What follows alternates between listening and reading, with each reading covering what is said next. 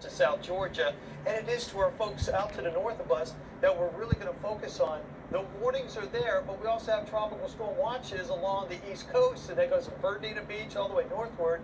Tropical storm watches right there from Brunswick all the way through Brunswick, Georgia, an indication that they could see winds over 40 miles an hour. And in the locations, and that's Waycross, Georgia, could see those winds over 40 miles an hour as well.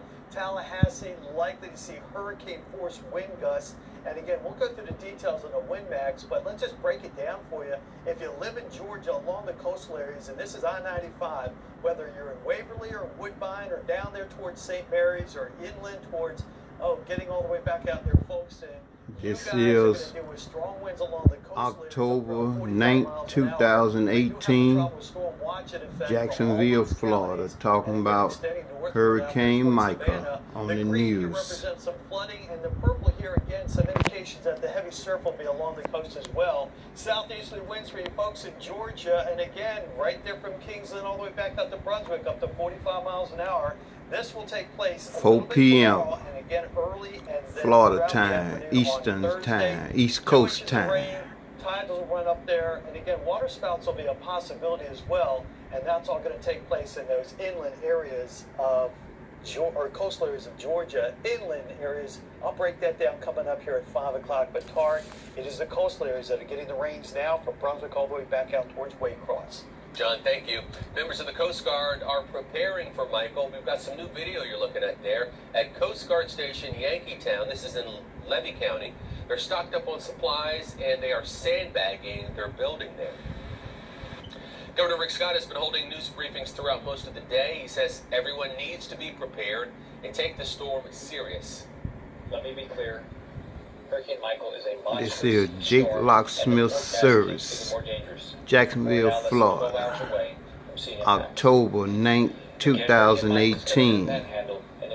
Watching the news about Hurricane Michael in Jacksonville, Florida, seeing how bad it's gonna be. I know Jacksonville gonna get a lot of rain and wind. Right now the hurricane will be 300 miles from Jacksonville, Florida. In your Apple Android store. All right, coming up at 5 o'clock, Vic Michelucci is going to join us live from the Florida Panhandle, where they've already seen some effects of Michael. Plus, schools have been canceled in Columbia County. Shelters are opening. We are live there. Then at 5 o'clock, we'll take you to a local marina that's been moving boats out of the water all day long. All right, let's get back to that traffic alert we told you about at the top of the newscast. Northbound lanes of Interstate 95 near 8th Street, they remain shut down after a fuel leak. Now, it happened around 2 o'clock this afternoon after a car and a tanker collided. A hazmat team was called in to help clean up the spill. State environmental authorities have been notified. There are no reports of injuries. But look at the photos from JFRD showing the leak. Right now, it's not clear when those lanes are going to reopen. Authorities, though, are diverting traffic off of I-95 and onto the 8th Street exit ramp, so expect delays there.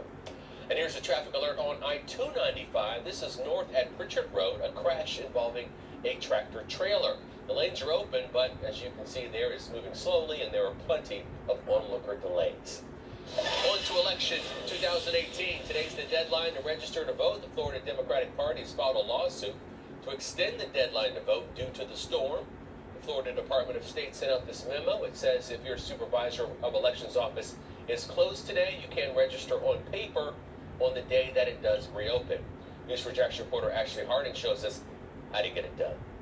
Registering to vote online is the most convenient, but if you live in the path of Hurricane Michael, it is now your only option. One of the big challenges, though, will be to carve out time to make this happen while also making preparations.